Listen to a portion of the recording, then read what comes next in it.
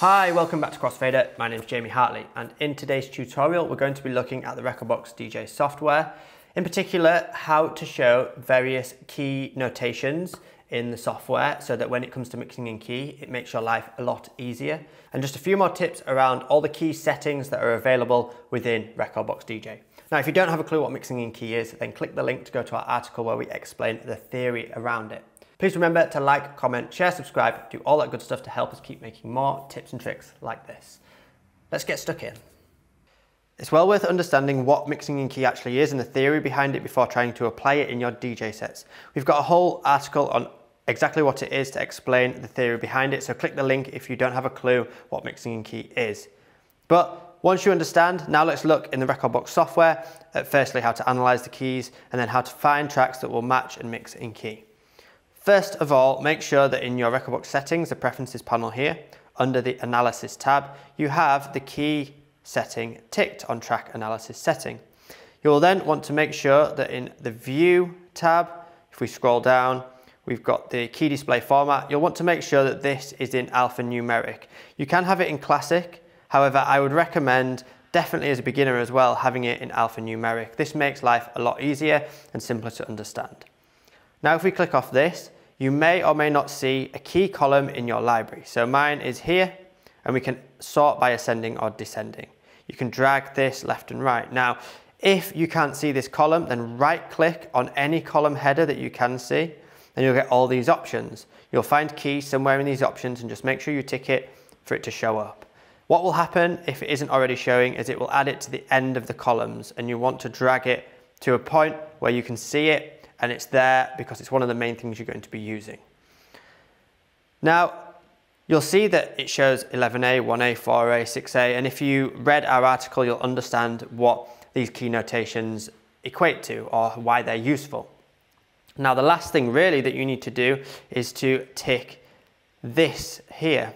There is a drop down and you can choose deck 1, deck 2, deck 3, deck 4, but I'd recommend leaving it on the master. So now what happens is when we load a song in to play, if we hit play on that song, you'll notice that the master gets checked here. If I load another song in,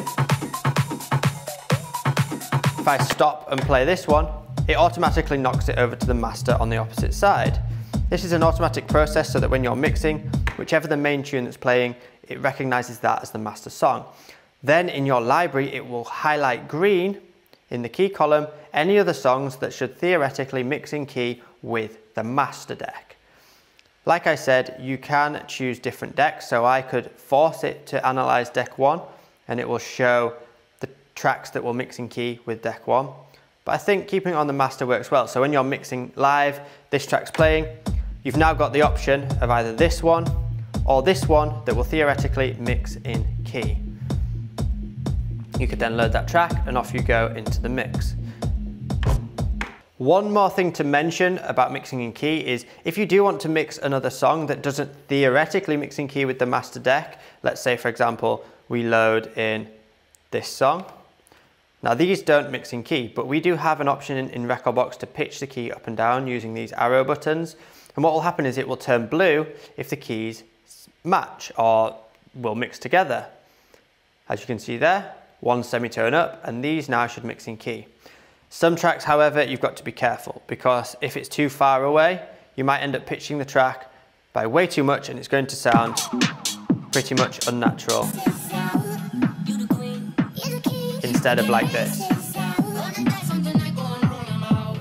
So some tracks work better than others. Always try go up or down, because there you can see one semitone down is much closer to the original than 4 semitones up. You can also hit that key sync button and it will find the closest pitch or adjustment to the opposite side. When key sync is active, whenever you load another song in, it will also try to key sync that. So just be careful when you load new tracks that you haven't got key sync on and it's just pitching them up drastically by 4 or 5 semitones. When all said and done, you can just hit the key reset button here, and that will take them back to normal and turn off the key sync mode. And there you have it. That's a quick tip that's super essential for any beginner DJs. Remember, if you want to learn more tips and tricks like this, check out our online DJ courses specifically for Rekordbox. Just click the link and you can head over to that page and check out what they're all about. Thanks so much for watching, and I'll see you in another tips video like this very soon.